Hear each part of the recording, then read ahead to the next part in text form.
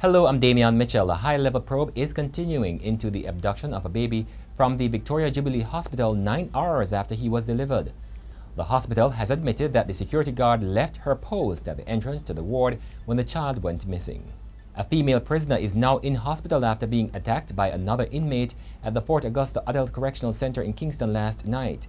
A group of prisoners today released a video via Facebook Live demanding increased security, saying the attacker should have been isolated. Petrojam has confirmed that it has been reimbursed just over $1 million it spent on a surprise party for former Energy Minister Dr. Andrew Wheatley. According to Petrojam, on December 31, it received a check for $1.37 million, the full cost of the party. The Oasis of the Seas has been forced to cut short a visit to Jamaica following an outbreak of the norovirus on the vessel. The ship arrived at the Falmouth Pier in Trelawney with approximately 167 reported cases of the gastrointestinal illness. In sports, track coach Glen Mills has dropped 2011 World Champion Yohan Blake. Blake is now being coached by Patrick Dawson of Racers Track Club after a fallout with Mills.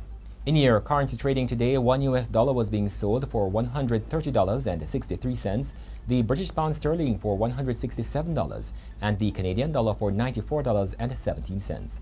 In your weather forecast, on Friday morning, there will be partly cloudy skies across northeastern parishes and generally fair conditions elsewhere. In the afternoon, expect isolated showers and possibly thunderstorms across sections of most parishes.